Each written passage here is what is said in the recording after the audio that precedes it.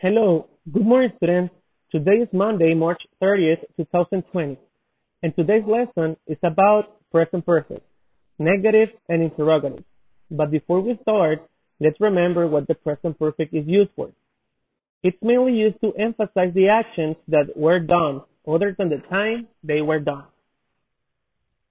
That is why we have to pay attention to the time expression when we are speaking. We mustn't be specific about the time.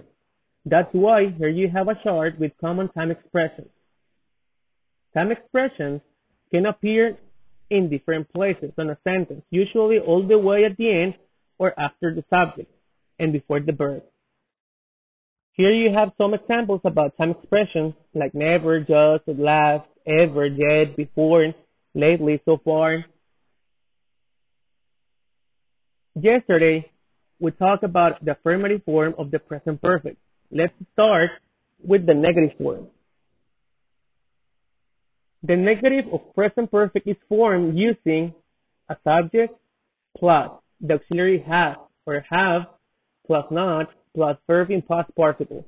Just to remember, for the subject like I, you, we, and they, we use the auxiliary have, and for the subjects like he, she, and it, we use the auxiliary had.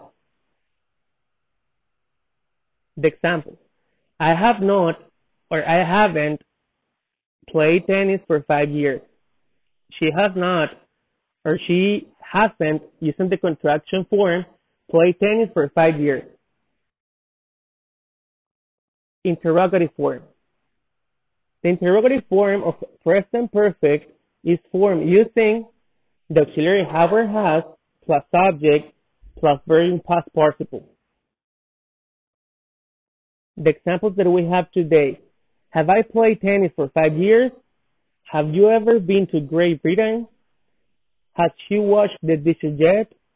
Have you recently eaten frog legs?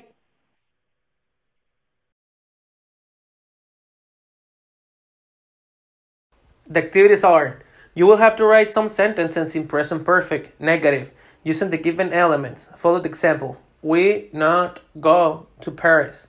We haven't gone to Paris.